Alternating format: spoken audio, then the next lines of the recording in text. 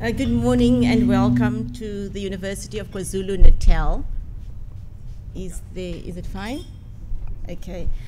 I would like to thank each and every one of you who are present this morning, and I'm Cheryl Potgieter, and I would especially like to acknowledge the new Vice Chancellor of UKZN, Dr. Albert van Jaarsveld. If you don't know who he is, he's sitting right at the front table.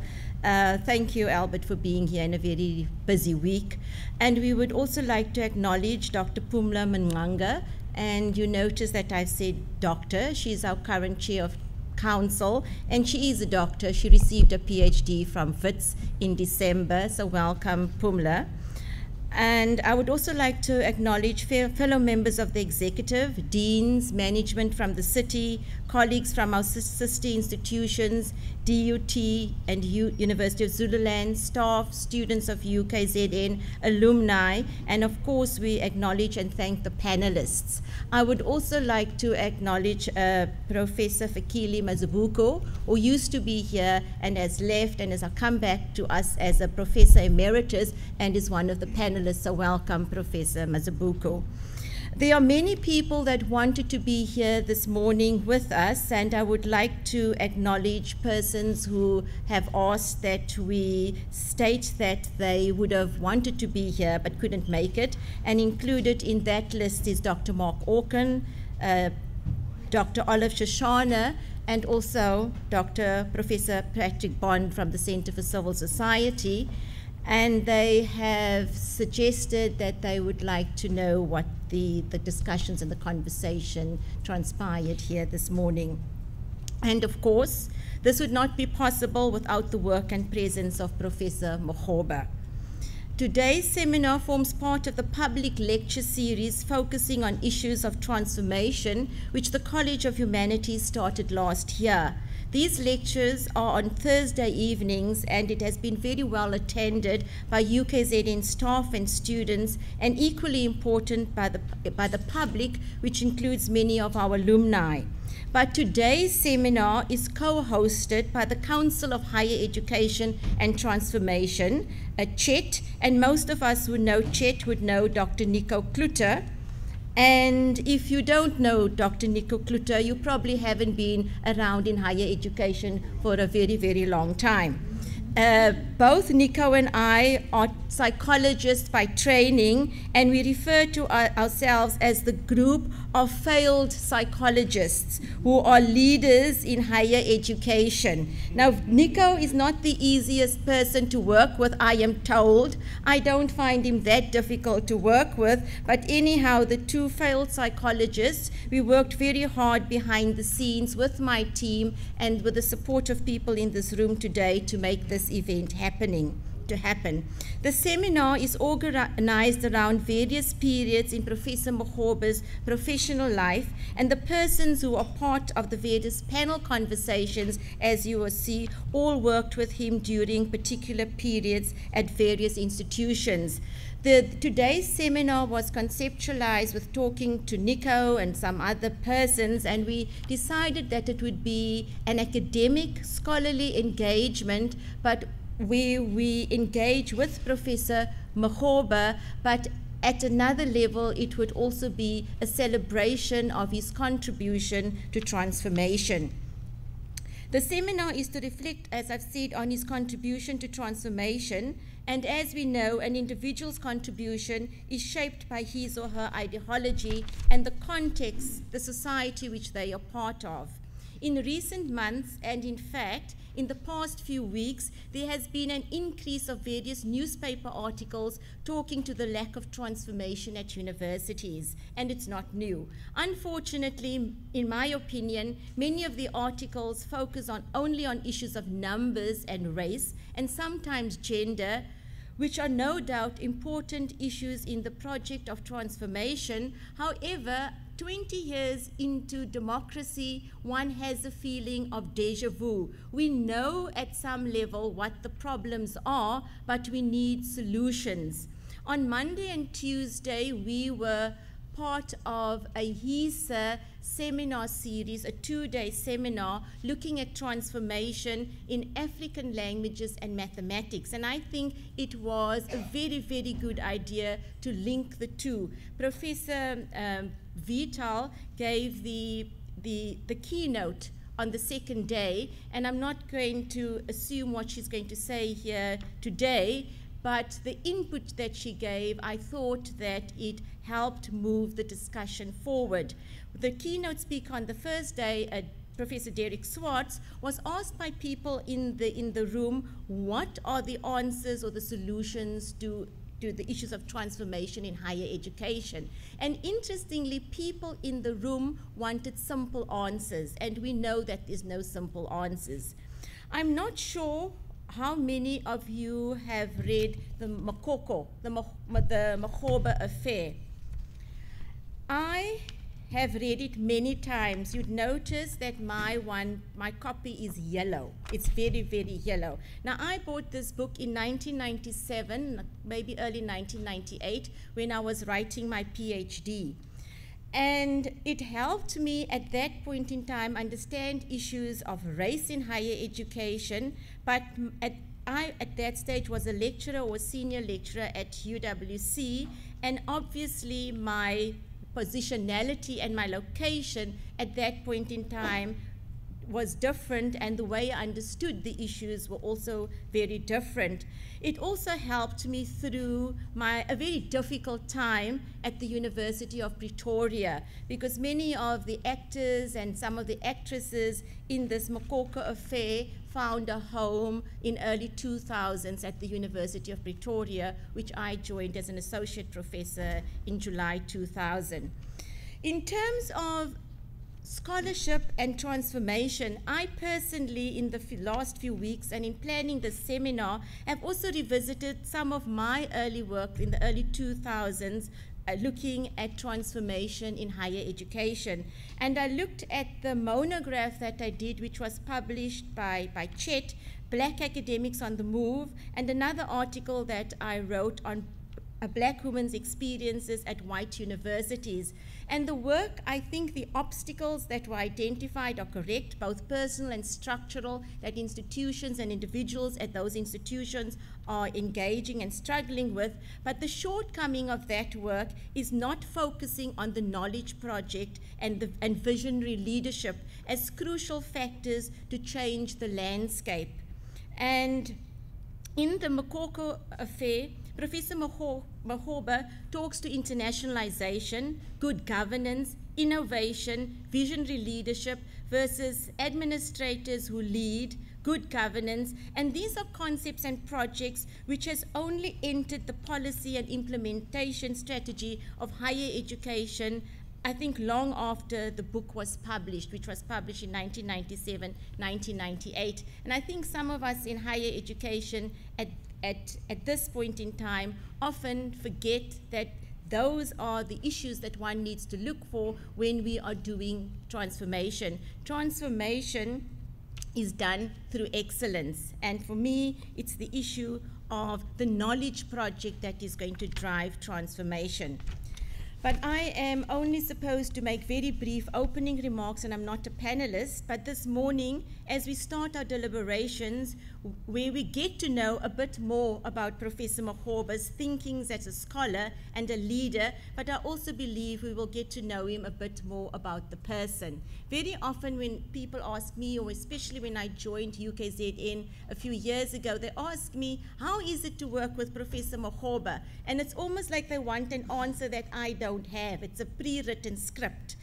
And I see Mr. Trouble over here, Dr. Nico Kluter. His title is From Trouble to Transformation. So I also think that the title gives you some insight into the critical discourse that will happen around here this morning. But as we start today, I am reminded of a sentence or a paragraph from the book, which for me has relevance in our discussions today. And I quote, "Through higher education, nations of the world achieve the impossible through seeing the invisible." And I hope that this simple statement will underpin our conversation here at UKZN this morning. I thank you, and I'd like to introduce Dr. Nico Kluter. Nico always has slides, he always has data, and I have no doubt that he is going to live up to his reputation in more ways than one. Nico, thank you for co-hosting this with UKZN.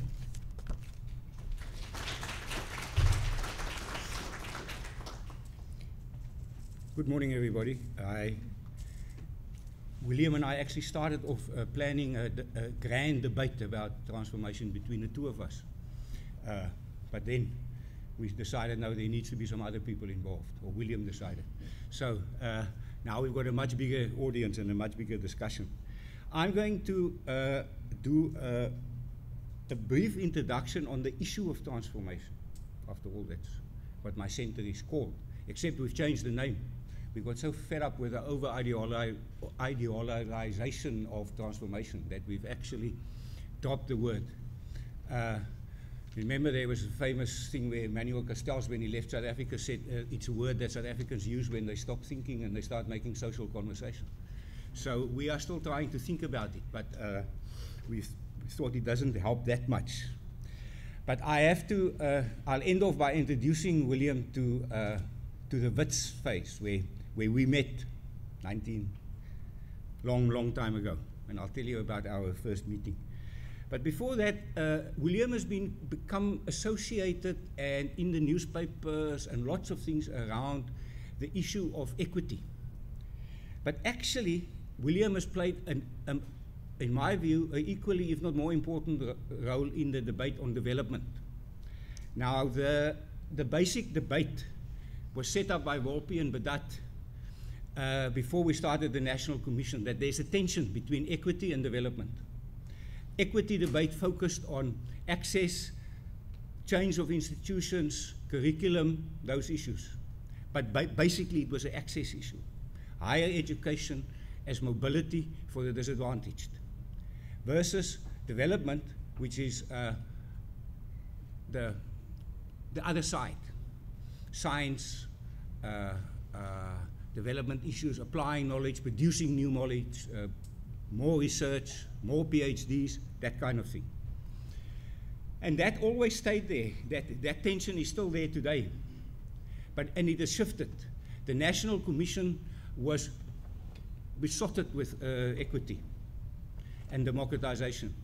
But the National Planning Commission, the National Development Report, has shifted the debate significantly towards development. But the issue is always, how do you hold the two together? I put this Van Onselen quote in there because I thought it was very funny.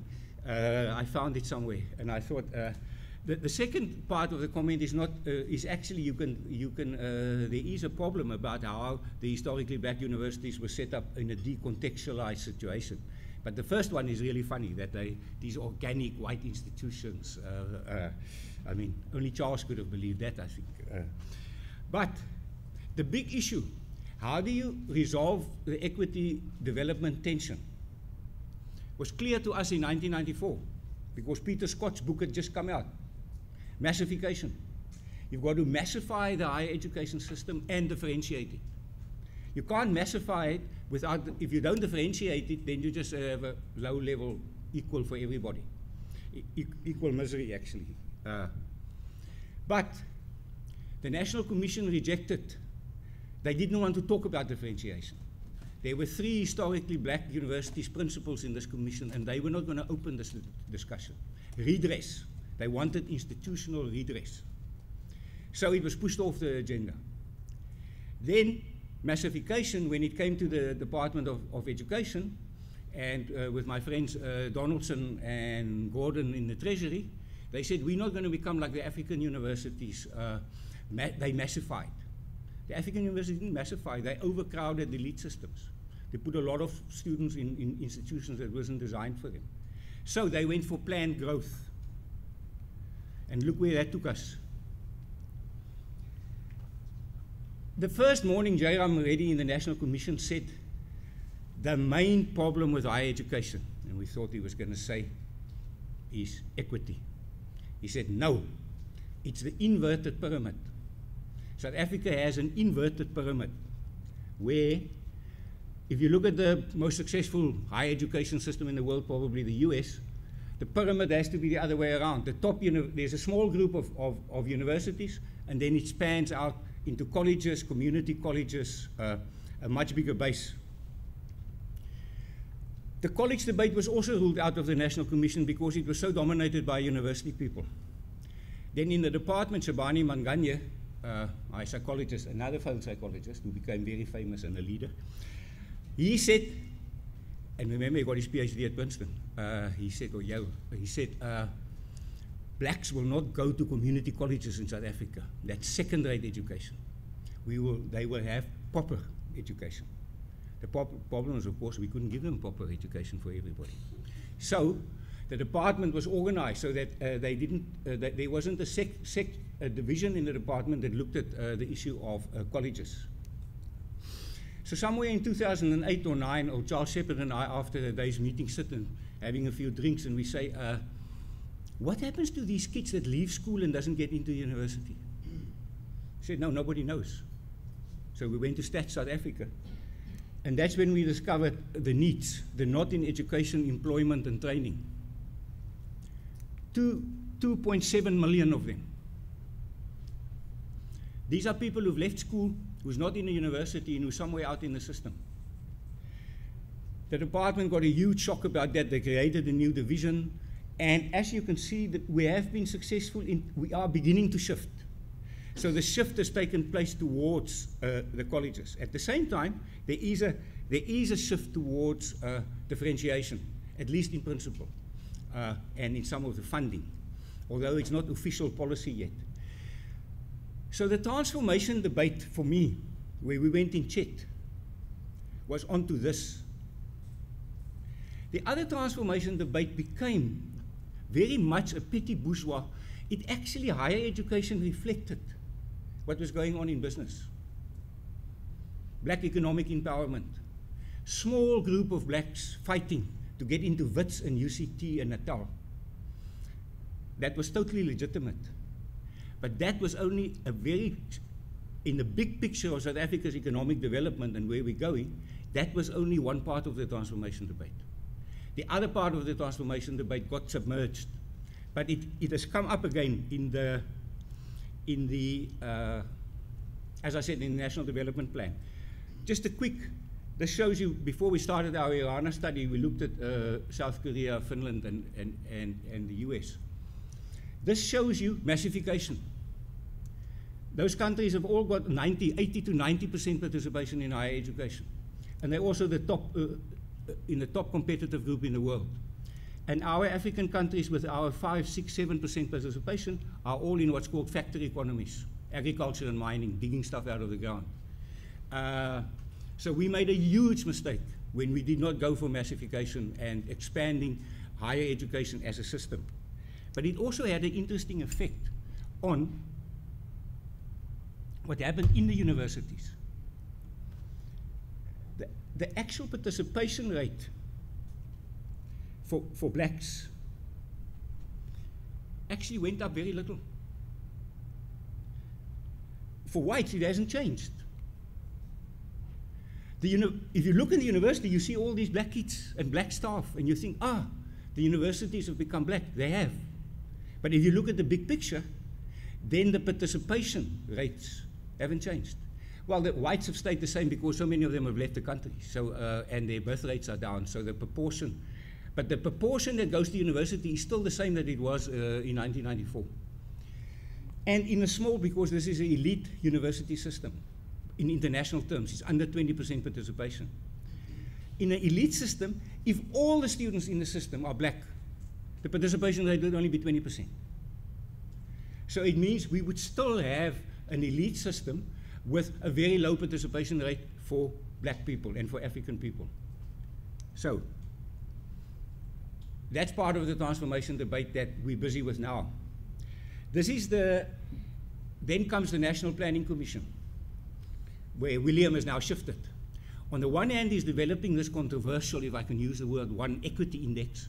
On the other hand, and this to me sums up William, on the other hand, he's busy in the National Planning Commission with a different agenda, with an agenda that all, he said to me one day, if an academic doesn't have a PhD, they shouldn't be an academic. You don't have a doctor with a half a qualification. You're either a doctor or you're not a doctor. And globally now, the issue is to increase PhDs, both not for academia, but also for business in the international talent competition. They're looking for people with PhDs in business. In Germany now, only 5% of the PhDs consider going into university. The others are all looking for jobs elsewhere. But the main thing is to improve the quality of higher education. You've got to improve the percentage of people with PhDs. And Williams University is working on it, but if you compare them to some of the other universities, they're not doing that well yet. But put in place to increase research output, to increase PhD production. We did a correlation of all academics, and the correlation between publishing and having a PhD is 0.82, which means the people who publish without a PhD is an exception. So if you want to lift the quality and the research output and the knowledge production of your institution, you've got to change the composition of your staff, which is something that William has been on.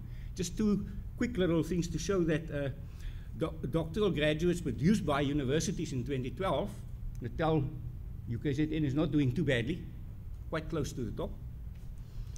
In terms of proportion of black doctoral graduates, they're actually behind two traditionally, historically black universities who don't really have white students. So in that case, they're doing very well. And then also in terms of women, the percentage of graduates who are women is second highest in the country. Now,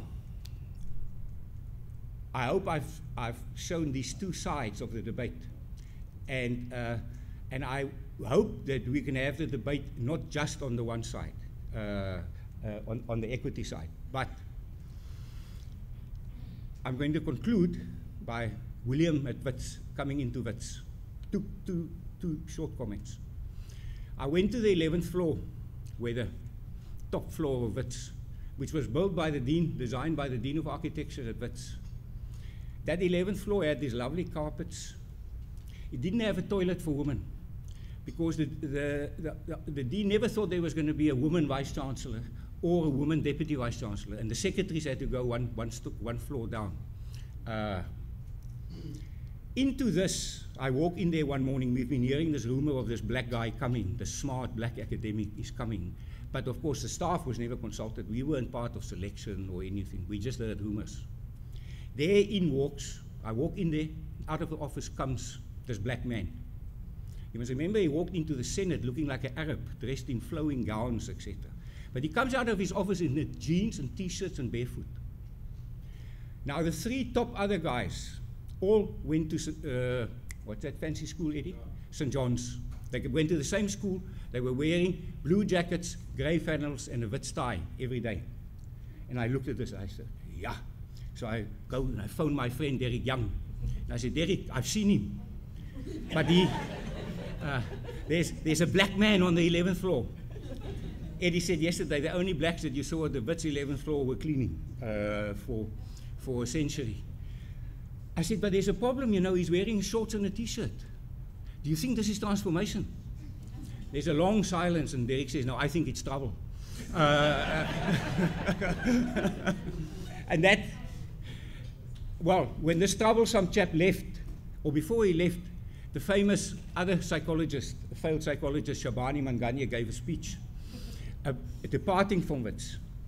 And he said a very important and interesting thing to us. He said, Wits hasn't started the transformation process because Wits is like an alcoholic.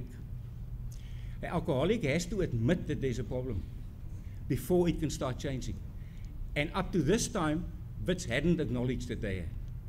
But by the time that William Makgoba left Wits, and every one of the gang of 13 was on their way to leaving the university, Wits knew they had a problem. They didn't quite know how to solve it, but at least they knew they had a problem.